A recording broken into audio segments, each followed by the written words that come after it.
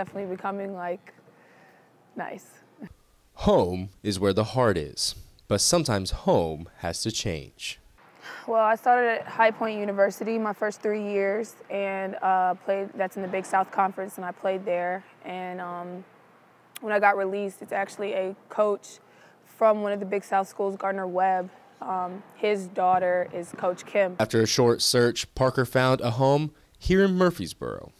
The team is amazing, the coach is amazing, so it was really a hands-down decision once I came on my visit.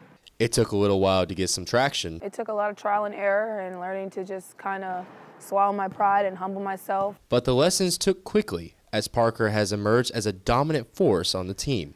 Second in scoring and leading in rebounds and blocks for the team, Parker is tearing up the conference. Cheyenne she's just so dominant in there. I mean, when she gets the ball, you got to foul her. And when they put 2 and 3 players on, it's easy for our other people to shoot the basketball. Not only has she stood out, but her play has allowed other teammates to step up as well. I mean, most other teams just have one person that does it all, and our team just have, I mean, we have 2 really good scorers, but our whole team scores. While attaining the single-season block record and the first triple-double in program history, Parker has the eye on the shiny prize.